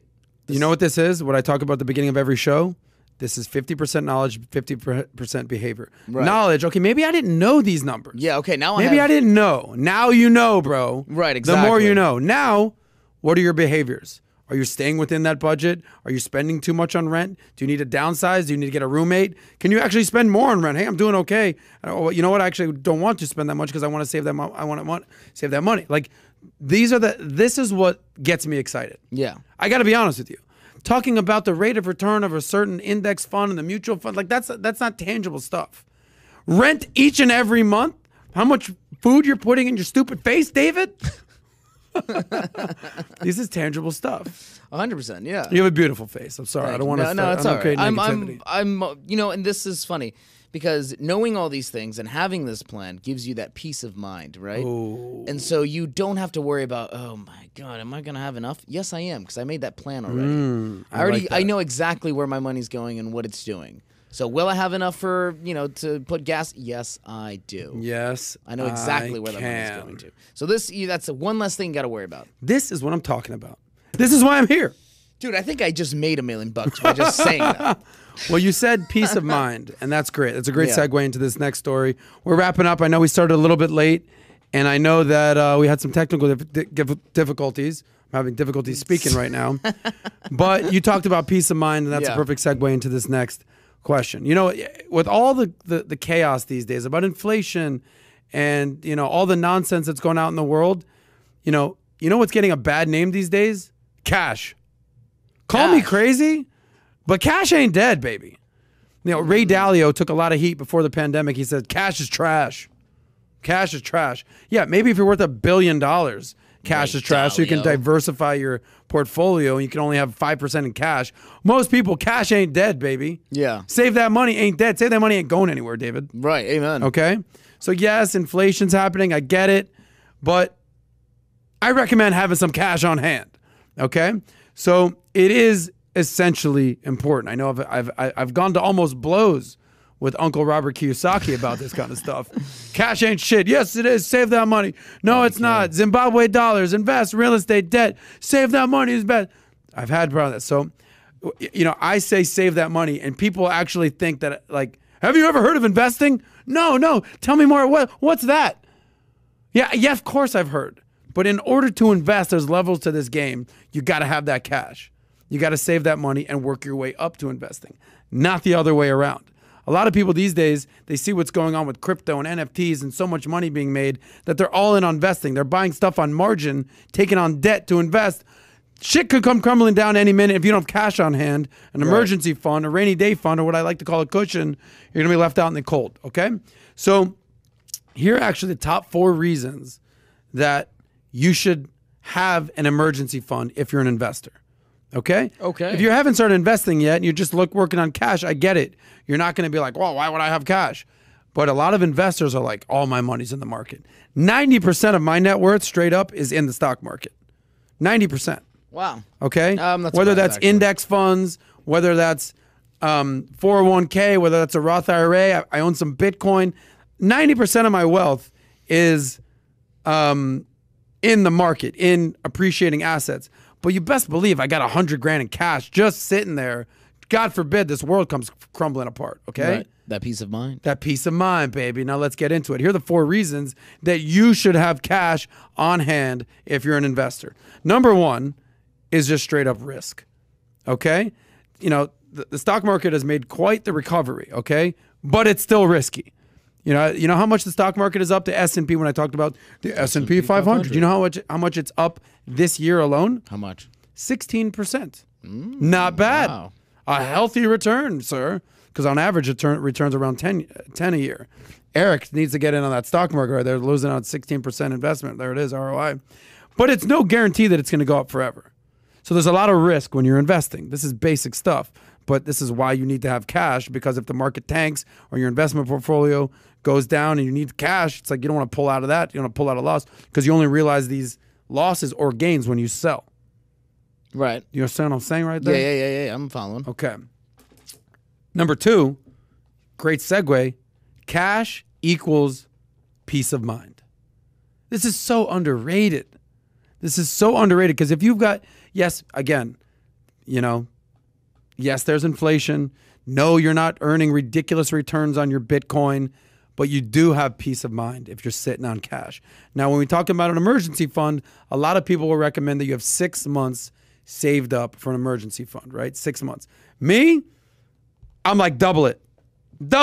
12 months. Fuck it. Yeah. Cash. Okay? God forbid something happens. I love having cash. Yeah. I do. Okay? Some people might say, I have too much cash sitting on the sidelines. I'm good, bro. You know how good it feels to wake up and no matter what happens today, no matter what happens this week, no matter what happens this month, no matter what happens this year, I'm okay. Yeah. Do you know that feeling? Have you ever had that feeling? No. No. Most people don't have that peace of mind because they don't have enough cash saved up, or they don't have that much investments that they can, lean on when the bad times come. But if you play your cards right, David, 100 episodes in, you're going to have that peace of mind. Ooh. Okay. Can't wait. Episode 15. There we go. Here we go. So anyway, people say 3 to 6 for an emergency fund. I say, look, 12 months, whatever that is. At minimum, I say 10 grand. Yeah. 10 grand changed my life. It's just, I remember being 26 and I didn't have 2 nickels. I started making money by the time I was 27. All of a sudden, I had a little bit more than 10 grand. Like, it took some time, year and a half, sales job, what have you. Dude, life changes. Stress goes away. Issues happen. Flat tire, cool. Here's $100, right? Someone's wedding, birthday gift, cool. $400, whatever it is. Peace of mind. How much? How much could this possibly? But it's true. Yeah, it's true. It's an anniversary. You're gonna spend $500 on a nice gift. Deal me up. Sign me up. Yeah. Big deal. Number three. Not every dollar that you have needs the maximum return, right? We get so caught up in, I got to get a return on my investment, return on investment, ROI, return on investment. Yeah, but that's not for every single dollar. Some dollars can just be in cash. They talk about there's such low interest rates these days. Why would you be in cash? You're basically losing money to inflation and you're not making any money. You have 0 ROI on your cash. That's fine. That's not what cash is for. That's not what your emergency fund is for. Your emergency fund and your cash on the sidelines, your cushion, has nothing to do with return. It has everything to do with security. Feeling safe. David, do you ever just want to feel safe? All the time. Yeah, I see you go up to your lady friend, you say, just give me a hug. I want to feel safe in your arms. See it all the time. There's Kiki over here. He wants to feel safe. Just wants his lady. I do it mostly with Eric when I'm like, hey, can I just get a hug real quick, man? Exactly. But it has everything to do with security.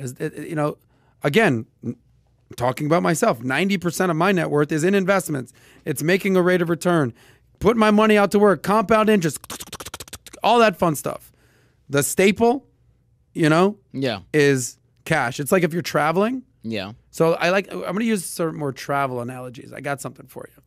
But if you're traveling and you're going to go around the world, your investments, that's your luggage. You're putting that on the plane. Good luck. I'll see you in London. I hope. Right? Yeah. But your cash, that shit's right on your carry-on. That's on your person. Yeah. That's on you. Okay? The investments, risk, reward, all that, cash on deck, keep that on you. Keep that on your person. Okay? So not every dollar needs the maximum return. There's a reason that Warren Buffett in the news right now has $150 billion worth of cash on hand. He could deploy that at any second. He says, no, something's up out there. Something smelly. Grandpa Warren sitting on cash. Okay? Because when you have cash, you have options and opportunities. Options come your way. Hey, man, I'll talk about this with Bitcoin. Options coming your way. Boom. Seize the moment. Opportunity. Boom. I had cash. The whole point of the investment is like it's out there. Keep it out there. Don't touch it. Cash. All right, what are we going to do with this? Emergency fund. Make some moves. Opportunities. Cool. There it is. Warren Buffett, all over the news right now. $150 billion cash just sitting there. Pat talked about this on the podcast. What's he doing with all that? Is he something we don't know? He wants you to handle that. Okay. And then this is number 4. I love all these things, not taking on too much risk, having peace of mind, understanding that every dollar doesn't need a maximum return. But most of all, I like the ability to make moves. Making moves, David. This is what I would call flexibility. Right? I'm living in Miami. I got to go to Dallas. Boom. I'm renting. Cool. Done. Done with my lease. I got cash. Boom. Moving to that. Or back in Boca. Boom. All right, cool. Now we're moving to Fort Lauderdale. Boom. Making moves. Flexibility. Low overhead and high flexibility is the key to life these days. Let me say that again.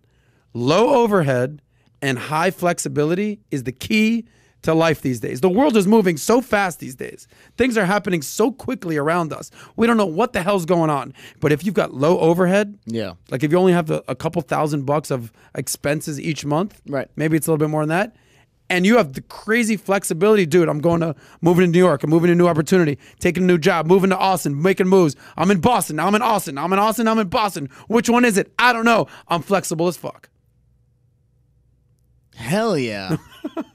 Buys you opportunities. Exactly. So the world has never been this chaotic and changing so fast. You got to have your head on a swivel. You got to be able to pivot. And it's never been more valuable to just be able to have cash to make moves. That's it. So people say that cash is trash. Cash is still king in my book. Okay? Inflation, 6% inflation and all. Cash is still king. Okay? Because once you can master the cash flow game, that's when you can start investing. Not the other way around. Right. Start investing and then figuring out what to do with the cash. Okay? I got a question here from the Josh Hart 90. Should I not invest in my employer's 401k plan until I have at least 6 months of savings? Kind of piggybacks on having 6. I would say hold off on that. Yeah. Have cash. Again, your 401k you're not touching that for 50 freaking years. You have time for that. Short term versus long term. Yeah. Bring up that question at the end. I'm going to explain a story right now of how I got into crypto. We're going to skip this other story about the different types of mutual funds. We'll save that for another episode. Let's talk about when you have cash, what you're able to do with it. Okay? So let's pull this up. So this is one of the benefits of me saying save that money, save that money. Obviously, I invest. I talk about it all the time. But I'm going to tell you guys a story right now. This is that crypto story, David. Oh, is the crypto story? Yeah, so we're not gonna talk about that the different types of mutual funds. We're just gonna move right along. Okay. Every week we do the crypto corner. This crypto corner, this story is actually my story. Okay. Okay. So let's hear it. Let me explain how I got into crypto and Bitcoin, and then I'll give you my 2 cents on what's going on right now, because the crypto market is insane. Okay. So let me take you back. The year was 2016. Okay, let's pull up this picture. Tell me the story. Pull up these 2 pictures. And I have a couple best friends. My best friend is a guy named Adrian. We'll leave his last name out of this. Which one do you want first? The group pick. The group pick. So this guy Adrian, he's in this picture. He's this guy right here. He's a CNBC journalist. He worked for CNN. Total smart dude, talented. He was in between career paths right there, in between jobs, and he says, dude, I'm really looking into this Bitcoin, blockchain, bitty bop crypto stuff. And good luck with all that, buddy. I have no clue what you're talking about. 2016. My other buddy, Chris Humphreys, you might recognize him from NBA fame and other things. This picture was in 2016. We were talking about crypto after the game. He was playing for, I want to say, the Washington Wizards at the time. Okay. And it was after the Heat game. We're just chatting, and we start talking about crypto. And I said, I have no clue. I have zero clue about this stuff. 2016. Now let's get into the story. So this guy right here says, look, bro, I really believe in this marketplace. You could take that pick off. I really believe in this marketplace. Give me 10 grand, and let me show you what I could do. I go, no, dude. Like, what? What are you talking about? He said, give me 10 grand. I give him 10 grand. A week later, give me another 10 grand. I'm like, dude, what are you talking about? Like, this is insane. A week later, crypto had gone up, whatever. 2016. Long story short, I ended up giving the guy $50,000. Oh my God. Okay, 50 grand. And again, I remember mocking I would say this thing. I don't know about Bitcoin and blockchain and bitty bops and digital coins and doody-doos and Dogecoin. I don't know any of this stuff. Right. But I trust you. I know you know what you're talking about. I don't know if you're right. I don't know if you're wrong. Was there ever a time? But I trust you. Ever a time you're like, okay, I've given him 40 grand. I given him 50 grand. No, but I know. But like Yes. 30 or 40 grand, did you ever say, uh-oh? Yeah, but here's had my you had point. seen some Here's my returns point. I already or understand the difference between savings and investing. Savings is day to day, week to week, month to month, even year to year. Right. Investments is a 5-year minimum thing for me.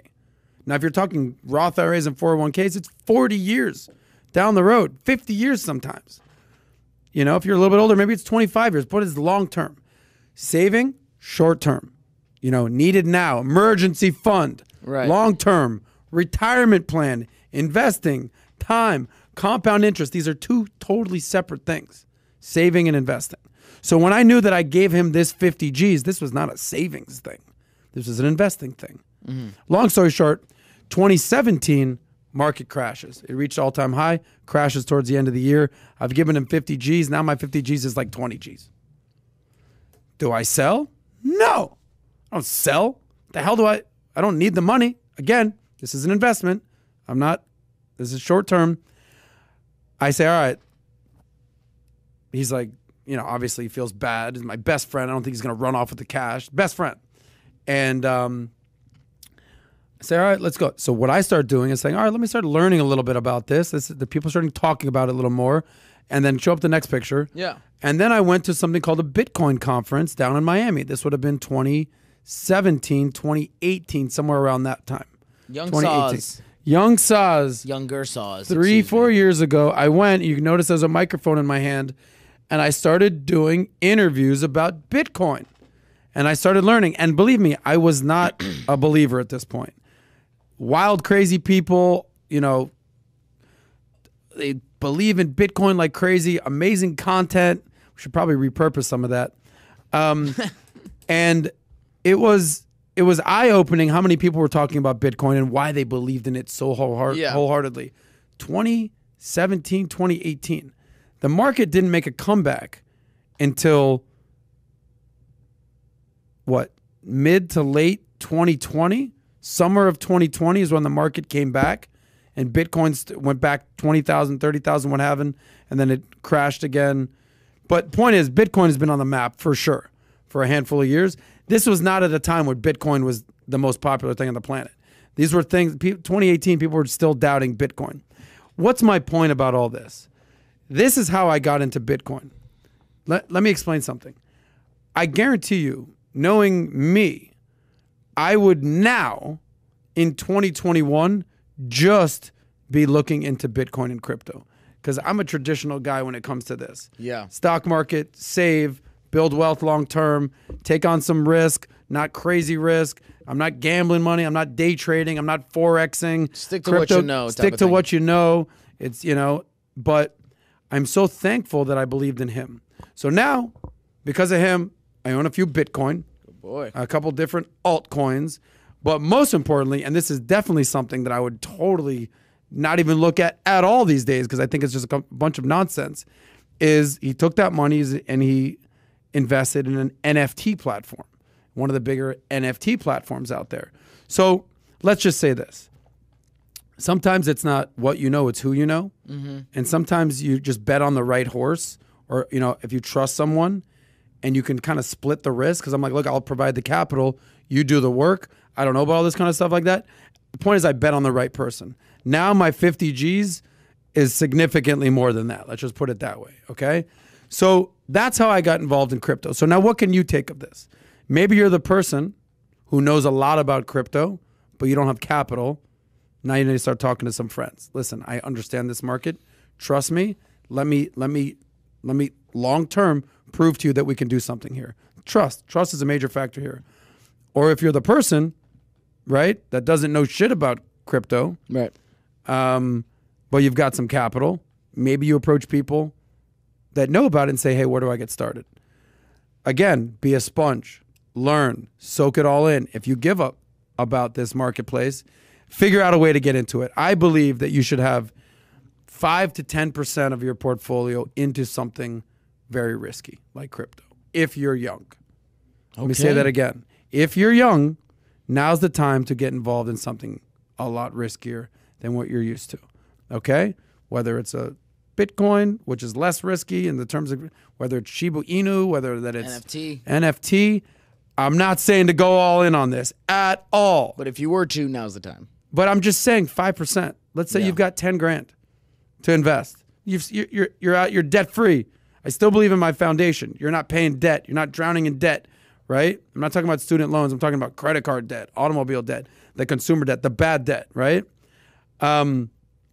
And you got your cash on hand. You're good. You've started with your 401k. You've done the basics. take $500, $1,000, give it a shot with crypto. This is long term. The goal is not to put $1,000 in and then it doubles, you make $2,000, you pull it out. Like, now what are you gonna do with it? You spend it? This is long-term wealth. So if you believe in this marketplace, I didn't believe in the marketplace, I believe in the person. That's my point. Anyway, crypto is so freaking big right now. We see what's happening. You know, people making an absurd amount of money. You'd be foolish to dismiss this. I agree. That's my point. I know Dave Ramsey is one of the ones that's like, well, what do you expect? He's 60-something years old. Do you think he's crypto? I think majority of crypto is millennials and Gen Z. So there's some people here that are giving some comments over here. That's great. You can remove those other stuff with the hot girls. No problem. Oh, yeah. We'll take that off. All right, let's get into our final story. Then we'll do some Q&A, and then we'll wrap this thing up right there. What do you think, David? Yeah. Okay. I know that long today. Well, we started at 5:10, and we had a glitch in the Matrix. Sorry, 4:10. 4:10. I'm sorry. Okay. No, we're good. Okay. So final story right here. This has to do with what's this gentleman's name? Jordan Belfort. Oh my goodness. This final story has to do with the real Wolf of Wall Street. Love him or hate him, this guy puts himself out there. I'm talking about, obviously, Jordan Belfort. And basically, he had some strong advice for a person your age, 25-year-old. He says, yeah, your little job where you make 60 grand a year and you're working 9 to 5. Yeah. You need to quit that. You're never going to get ahead in life. This is his advice. Yeesh. He says this. And I've got some things that I agree with this guy on. I have some things that I certainly disagree with this guy on, for sure. So let's just state some quick facts. He went from rags to riches to jail, you know, in that order, for stock market manipulation. He's probably the most glorified scam artist of all time. You know, people love him, but obviously the people that he ripped off don't exactly got love for this guy. Okay, right. And if you look at his net worth, he is negative $100 million. Negative $100 million. So he went on a rant recently, basically just smashing and debunking the traditional career path methodology that's basically been planted in our heads since grade school. Okay, school system. He basically says these traditional ways is going to make you die and retire with no money. This is what he says. He says, quit that job, the 60K 9 to 5 job, 25. Quit that job, get a better job. You got to think bigger. You're never going to get rich, and you're never going to get ahead in life if you, or you have financial security working for someone else, is what he says. And you got to get a second income. This is what he says. So quit your job and just do something better. You got. Let me unpack. There's so much to unpack here. Yeah, okay, that's like ridiculous. I do understand when he wants to think big. This is the guy that basically said, "You show me your pay stub right now for $75,000. I quit my job. I work for you." Yeah, you seen the movie. Yeah, okay, I get it. He thinks big, but he's also a man of excess. He's not just a normal guy. So normal people can't take this guy's advice. He's the type of guy that wants to do something crazy big with his life, even if he ends up in jail. Okay? right. Not exactly the best advice for normal people. But basically, you know who this advice is for? Sales, sales, sales, sales, sales, sales, sales. If you want to make more money, you have to be in sales of some capacity. But that's not for everybody. Sales isn't for everybody. Because sales is a lot of entrepreneurship. You guys know this if you're an entrepreneur. A lot of stress, a lot of crazy nights, a lot of struggling your ass off for the first few years. It's not easy, but some of these sales guys over here are starting to make some major money. So I do appreciate what he's saying. Like, look, you can't just be normal if you want to be big. Okay, so I understand that, but that's not for everybody. Now let me give the silver lining here. Let me tell you where I disagree with the Wolf of Wall Street, and I actually think that he's dead wrong. If you're a traditional person, you got a traditional job, you're making 50, 60, 70 grand a year. Yeah. You can still get ahead. Right. Clearly. Yeah. It's just not going to be get rich quick stuff like the Wolf of Wall Street. Correct. Let me tell you something.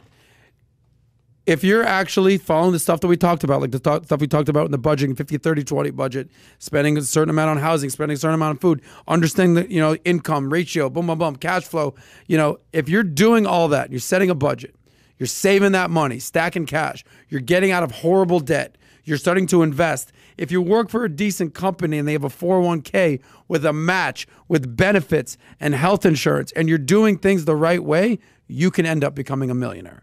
For sure. If you do things that, it's going to take time. Yeah. It might take you till you're 60 and 70 and you retire and you got a couple $1,000,000 what's sitting in your 401k or your Roth IRA or your 403b, whatever it is. It's going to take time. So a lot of his advice has to do with getting rich quick. Again, he's worth negative 100 million. He's not the type of person that says, yeah, good luck with your 50K job and keep going to work and do the lunch pail. That's not his methodology. He's a man of extreme excess and extreme ridiculous lifestyle. So there's a difference. The get rich quick stuff or the long-term approach. You can get rich. You can retire wealthy. You can become chillin' at a $60,000 salary. It can happen. Now, couple that with the fact that you're going to get a raise every few years. Your income can go up. You can have a side hustle and make more money. Again, there's certain things I agree with and certain things that the Wolf of Wall Street just doesn't understand about the working person. He's never been a working person. Yeah. He's been a scam artist. He's made millions of dollars on Wall Street. He's the Wolf of Wall Street. He doesn't have sound advice for everyday working people making $50,000, $60,000, $70,000. I'm sorry, he just doesn't. If you're a big thinker, you want to be a salesperson, you want to make like me, someone like me that does sales, that makes high income, cool, I hear you.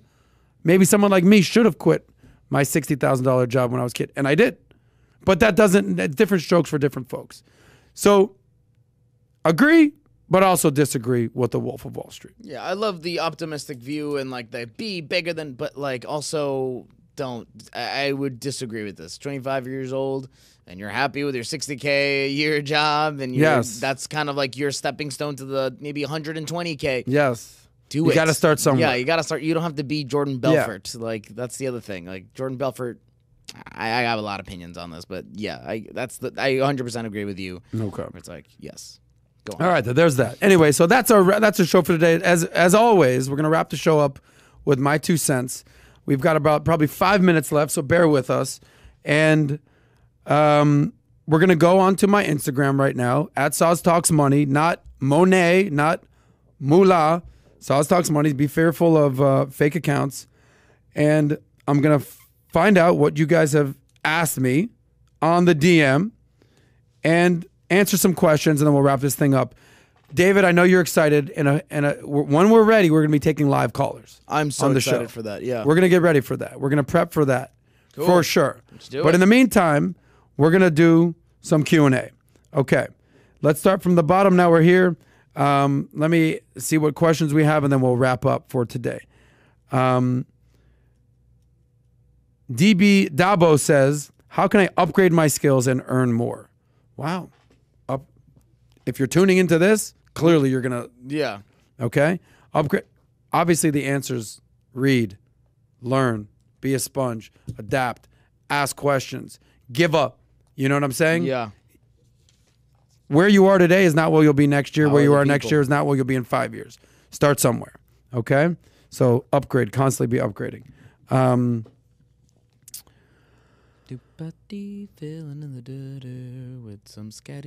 What is your way to work your way up the corporate ladder? The Blind Sides asked. What is your way to corporate? You got to start somewhere. I mean, this is kind of what we talked about right here. Yeah. You're starting at 50 grand, get a salary, get a raise, boom. Now you're making 80 grand, boom. And everything that we talked about ties back up to the first story of how to be. Exactly, David. Thank you. Be curious. Yep. Give a Be a sponge. Double learn. Threat. Be a double threat. Work well with others. Grind independently. Be able to take feedback and empower others. There it is right there. That's how you we go know back that. to the beginning of the episode. That's how you climb up Boom. the corporate ladder. Mila Miljafit says, why is Warren Buffett holding on to that much cash? Your opinion. Dude, I don't know. You know, we talked about holding on to cash. It's just not risky. He doesn't want to put the risk out there. I'm sure he's going to deploy it as soon as possible, but maybe he knows something we don't know. Maybe he's expecting some sort of recession or correction in the stock market, and then he's going to jump in there and buy. But you should not be worried about what Warren Buffett's doing with his money. You should be worried about what you're doing with your money. Mm-hmm. Warren Buffett, you know, fun to talk about, but I'm not making moves with my money based on what Warren Buffett is doing with $150 billion. Does that make sense, Dave? Total sense. Yeah, okay. I agree. Probably forgot he had it. Sack Football says, I have almost 50K in the bank with no debt, no investments, or retirement. What do I do with it? Dude, this is everything I'm all about. You're debt-free. You're debt-free. You've stacked that cash. Yeah. Okay? Now it's time to start investing. Now, I don't know where you work. I don't know if you can get a 401k at work. I don't know if you can qualify, outside of work for a Roth IRA. I'm sure you could. That's where you start. You have to start taking on some risk. Did he say how old he was? No, I don't know how old he is. But you got to start taking. You're not going to become a millionaire just by saving. Yeah. I know that sounds weird for the save that money guy to say that. The saving empowers you to invest, and that's how you're going to become the billionaire. But unless you're not saving, you can't invest. Millionaire. Yeah. Or David, in David's case, a billionaire. But you don't have to put all 50 grand in there. Put 5 grand. I think the max you can put into a Roth IRA is 6 grand. Put that in there. Yeah. Get it started. Now you still got 44K in the bank. You're chilling. Congrats to you, by the way. Not a lot of people have that. A couple other questions and we'll wrap up.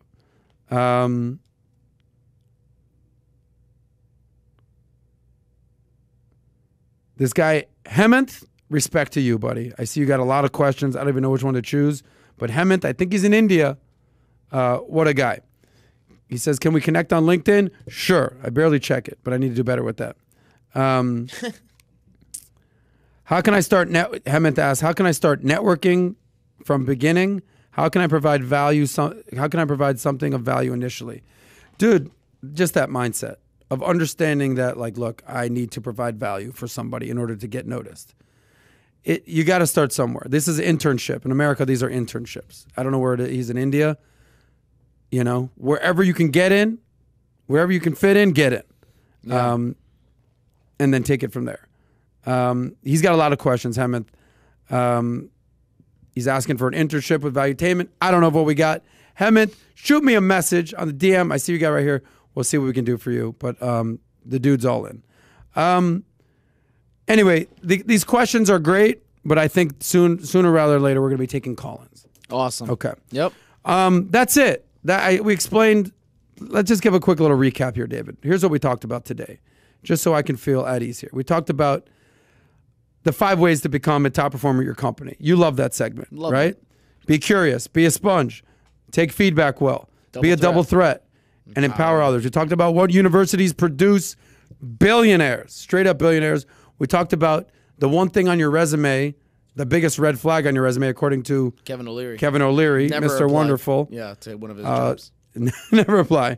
We talked about the Jackass crew. Loved it. How much money that they have been spending on medical bills, $24 million to be exact. Shout out to Johnny Knoxville. Shout out to Steve-O. Maybe we'll get him on the show. That'd be awesome.